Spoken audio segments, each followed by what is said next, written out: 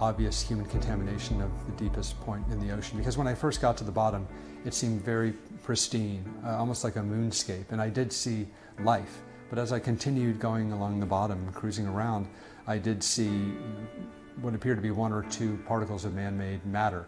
I don't know if they were plastic or metal, but they definitely had sharp edges, and one of them had what looked like a letter on it, printed. So they were obvious contamination.